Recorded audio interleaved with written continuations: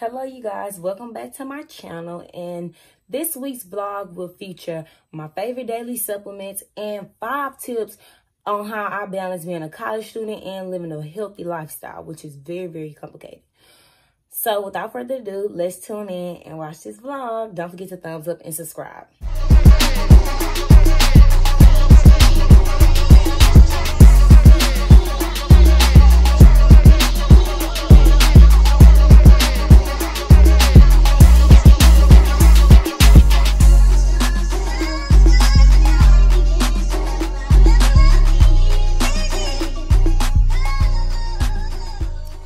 Alright, you guys, so to start off, I want to just mention TEAMI greens, you guys. So I've been taking this product for about 3 weeks now, and I really love this product. And the best ways to consume this product is with fruit. But if you want to be a basic person and get all of them greens without the extra calories, just do it by itself. Add you some ice, add you some water, and consume it. Y'all, this product has 16 greens in it. Within 35 calories, you get 16 superfood ingredients. And I know for a person like me, I might eat my broccoli one day, or I might eat green beans the next, and I might eat asparagus another day. And then some days I don't eat greens at all. And everybody know that having your greens and your vegetables are very essential to just being energized, being a healthier version of yourself. And so that's why I love this product, because it helps me keep track of making sure that I'm getting my greens in daily. And I usually take this product in the morning, and I have seen so many great benefits, because sometimes I don't like eating before I go to the gym. So I would just do this instead, mix with some fruit, or sometimes by itself with the snack. And y'all getting 16 servings of greens with 1 scoop of this powder. So with that being said, use my code DONE20 for a percentage off your purchase, and I will post the details below. Get your TEAMI greens. Get them greens in, girl. You know you need them greens. Okay, so the next product is, so y'all are familiar with Goli apple cider vinegar gummies if y'all are usual to my channel. And I pretty much eat these every single day. So with that being said, let me go ahead and get mine in. And this was the very first product that Goli came out with. And I've been a fan of Goli since they sent me these. And, oh my God. And one thing, y'all, they're really good. So, my first comment on these is you get the benefits of apple cider vinegar without the nasty taste. If you have tried apple cider vinegar by itself raw, that stuff will make you almost feel like you about to throw up and gag. But with these gummies, it's an amazing taste. And I have noticed that anytime I take these, they always curb my appetite. So, no, it does not help you lose weight, but it aids weight management, which means it curbs your appetite so that you're not eating as much, which will cause you not to overeat. So, let's be clear. In my opinion, these gummies do not help you lose weight, but it helps you manage your weight by curbing your appetite. I just want to make that clear. You get energy. It provides you with energy. It's healthy heart support, healthy immune support, help your digestive system, and so much more, y'all. I love these gummies, and I take them every single day. And I'm not going to advertise nothing that I don't feel like works. And this is it, y'all. I'm going to leave my code below with the link so y'all can go get y'all's today. This is a must. I'm just being honest, y'all. This is a must. I take these every single day. So, Goli has always had these apple cider vinegar gummies, but they have a new girl to the team, my girl Ashwa. And these are the Ashwaghanda gummies, y'all. And I love this because on the bottle it says relax, restore, and unwind. And Ashwaghanda has been very famous for its medicinal values because it's used to like promote healthy body and healthy mind. So by helping you relieve some stress, keeps you calm. It helps aid like muscle recovery, like right after you work out. Healthy heart, healthy energy, the same benefits. But this one, instead, I take this one after I eat my dinner when it's time for me to feel like I'm gonna wind down and cool down and chill. This is what I take. So let's just go over it. So Ashwagandha is made of the ashwagandha. Let me read the back so y'all can see.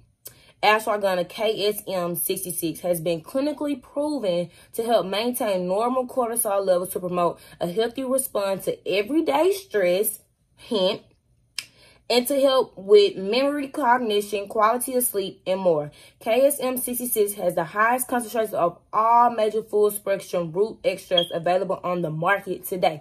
Top of the line, baby. You need your Goli and you need your Ashwaghanda. This is the perfect duo, you guys. And I'm not going to false advertise, okay? So I will post a link for both of these below with my coupon code to get a discount on your purchase. So get yours today. If you watch this video and you watching it now, go ahead and click the link. Pause the video and come back to it. Click the link and get your gummies today. All right. So the next one that I have always been taking is Nature's Bounty's Hair, Skin, and Nails. So with that being said, Nature's Bounty Hair, Skin, and Nails, which is very high in biotin. And y'all, these good too. When I say my nails grow like crazy, I always have to cut them down because they grow so fast. Y'all, this gummy is good. It's really, really good, y'all. But I always have to cut my nails because they grow so fast. And I always keep braids in my hair because I work out all the time. I don't have time for no weave. I don't have time for no wig. So this really, really helps grow your hair. And of course, I have my breakouts, but overall, I really think this helps with my skin because if I do break out, I always break out in this area. And as you will see later in this video, I broke out real bad, but it cleared up really, really fast. And if you want the details on my skin routine, I have a video that also I will post it in the details. But yeah, take this every day. So the last two that I want to mention is Love Wellness by Bloat. So one thing about me is, y'all, every time I eat, I literally get so bloated. And if I eat something that's not in my normal routine in the morning, and I don't like that. So I have started taking these Bloat bloating pills from Love Wellness. And y'all, I am not lying. These pills are the truth. And so pretty much, like, I looked up all the ingredients to see if they had any side effects. I started looking up the ingredients. I'm like, because I don't need nothing to, you know. But anytime you decide to take things like this, always read the ingredients and always consult with your doctor. I'm not a professional, so I'm only giving y'all what I take. And so basically it says that our powerhouse blend of digestive enzymes and healthy nutrients work together to alleviate occasional bloating, promote digestion, and support healthy weight management. Here it goes again, y'all. These pills do not help you lose weight. It helps you manage your weight, okay? So many people, y'all looking for, like, products to help you lose the weight fast. Baby, no. I take products that help me manage my weight. So the days when a girl feel like she want to eat it up. Got that. All right, the last one I take is a probiotic. And it's Culturelle Women's Balance, Healthy Balance. And my doctor preferred these for me. And I've been taking it. And long as the Coochie Balance, I'm cool. So I haven't seen no imbalances since I started taking these. And I've been taking these for maybe about 4 weeks now. And I've been seeing, you know, normal down there. We are women, so we know normal discharge, normal smell. It keeps everything balanced, especially with all this that I'm taking. I need something that's going to always make sure I balance everything out. Yes. So I will leave all those details below for you to go grab your things. And once again, I'm not a professional. Almost one. But I'm not a professional. So make sure you consult with your doctor before taking these pills, because sometimes you can't mix them, like if you're pregnant or if you're taking other drugs and stuff like that. But once again, y'all, get your TEAMI greens. It's a must. Y'all probably can't see it because of the light, but get your TEAMI greens. It's a must. Add it into your daily diet and become a better version of yourself, because y'all know that's what I promote. So tip number 1, always wake up early. Don't sleep in, because 9 times out of 10, you're finna be in the house all day, unless you like me and go to the gym. So what I do is wake up early, fix me some breakfast, work on some work before I have time. Depending on my schedule, I'll probably go to the gym before class or after class. But today, I have a lot of work to do, so I'm going to be going to the gym after class. And my class currently starts in 6 minutes. Keep you a bottle of water by your desk. And another thing that I noticed is I would literally sit in my bed and be in class all day, and that's not good.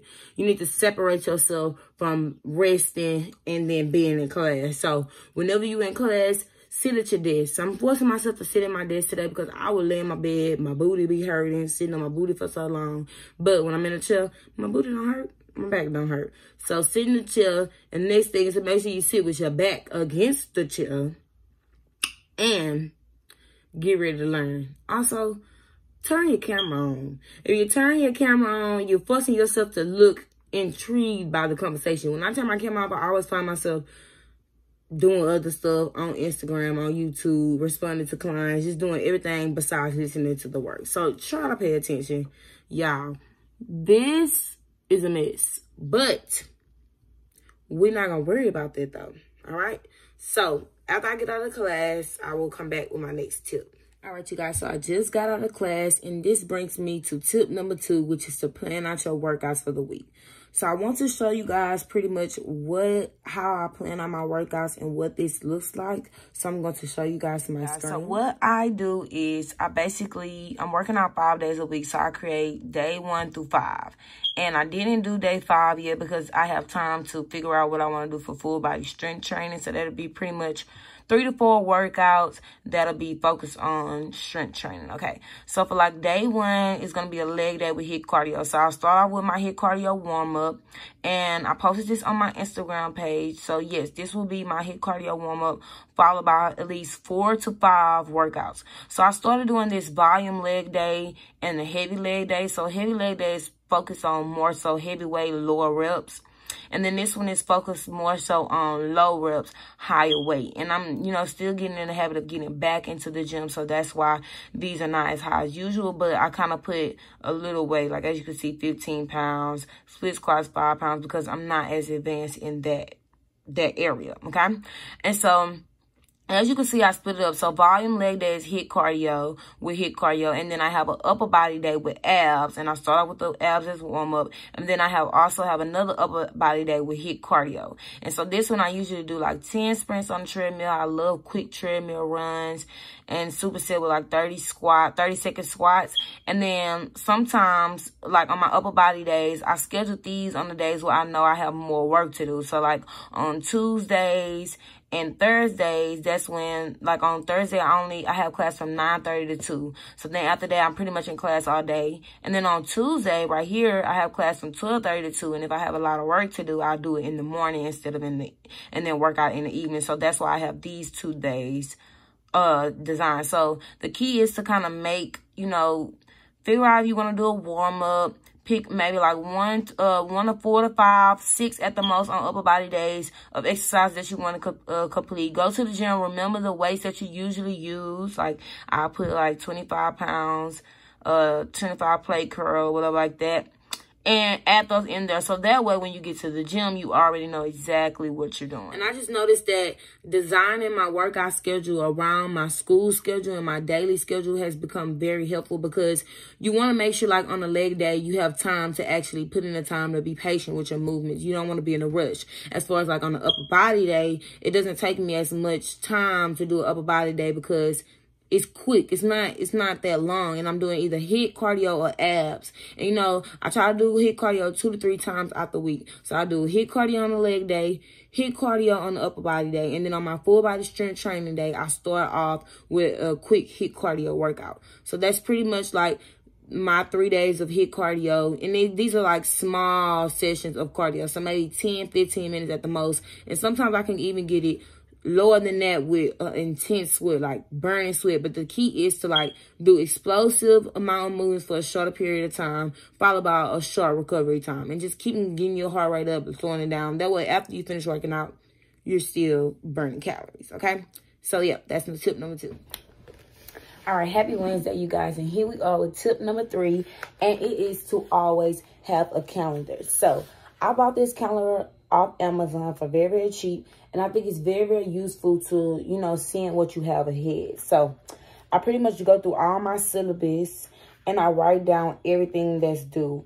And then the days that I plan to do something before it's due, I always like mark pink highlighter for the days of things that's due. And then I also include the days that I want to do stuff ahead of time. And then they also came with cute little stickers to put like what's important to remember.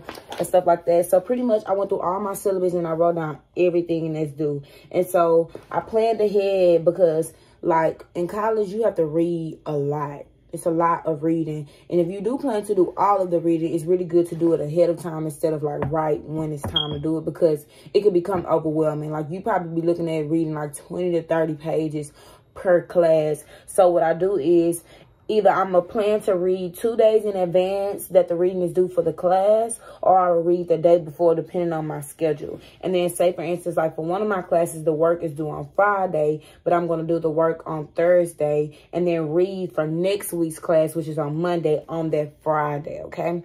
So it's just a way to like see ahead, see what you have to do, and see like plans. You know, if you want to make plans for the future, like, okay, maybe I want to go hang out this weekend. Okay, push everything forward so that you have everything due before the weekend. So then when the weekend comes, you can pop out and you got to worry about doing your homework. All right. So, yeah. Tip number 3, always have you a calendar. Write things down. And this can also be for like things as far as like content-wise, things that you want to put out, things that you want to do. You say, okay, I'm going to work out Monday, Wednesdays, and Fridays. Try to make small goals, and you can also put your small goals on this calendar. So yes, go to Amazon and purchase your calendar and write these things out. It's really good to see what you have planned. It's really good to see like what's in the future, what's due, what you got to do, and that way you know what you got to do. And one quote that I really like is, if you, let me get it right because it's confusing. If you fail to plan, you plan to fail. And who want to do that? Not me. And not you. So, yeah, write this tip down and get your calendar. All right, you guys. Happy Thursday. Your girl weighed in at 160.6. And as you can see, the skin has cleared up. So, that's a plus. And here I come with tip number 4, which is to plan out your eating. If you're a person like me, if I wait till the last minute to decide what I'm going to eat, that don't turn out too well. I will go for the quickest, unhealthiest, high-calorie idea that I can. But if you sit down and take the time out to get on my fitness pal, because that's what I use, and plan out your eating, that way, you know, you're hitting your protein goal, you're getting your daily fiber, you're taking in those carbs, taking in those healthy fats, and then when it's time to do what you got to do and get up, you already know what you're going to eat. You know, already know you can kind of frame, you know, get your mind framed around the time that you're going to eat. And then it makes it easier for yourself so that you're not sitting there waiting till the last minute and going to buy you a highly spicy from McDonald's or a 3-piece from Cane's. We don't need that, baby. So go ahead, meal prep if that's what you got to do. Write down what you're going to eat so that when the day comes, you're ready to tackle it, ready to eat and fuel your body, okay? All right, you guys, so I'm looking pretty rough because I just left the gym. But it's Friday. Your girl weighed in at 161 this morning. So roughly I gained about 1 pound this week.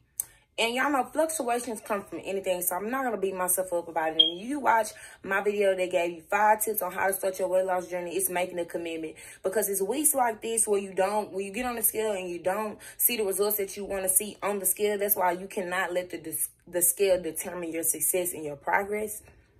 Only use it as a marker. But with that being said, next week is going to be better.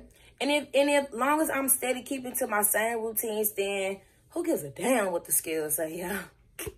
That's how I be feeling sometimes. What that scale? But anyways, you guys, so my tip 5 for this week is to always practice self-care. Whenever you feel like you overwhelmed or you feel like you need a rest, take that rest. Like, it's very essential that you keep your mental health just as good as your physical health, because mental health can take an emotional toll on you. Like, I done had times where I would literally sit at the computer all day, every day, just in school, not taking breaks. And then I realized, like, I get to the point where I can't just do anything. So that in the long run, it affects me because I'm not being the best version of myself. And y'all know that's what I promote, being the best version of yourself. So do that self-care. Like me, my favorite form of self-care is when it's time for me to eat lunch, I don't look at no schoolwork, baby. I turn on that Criminal Minds. I watch Derek Morgan and read.